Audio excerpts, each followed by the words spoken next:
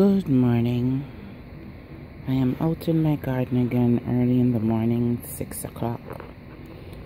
The next time you see these pumpkins, they're going to be replanted over there. I was busy yesterday creating an area where I can put the plantings where they won't overrun anything else but maybe the palms. But next time you see these pumpkins, they're going to be planted in that section over there. I planted some garlics yesterday. They're in those containers.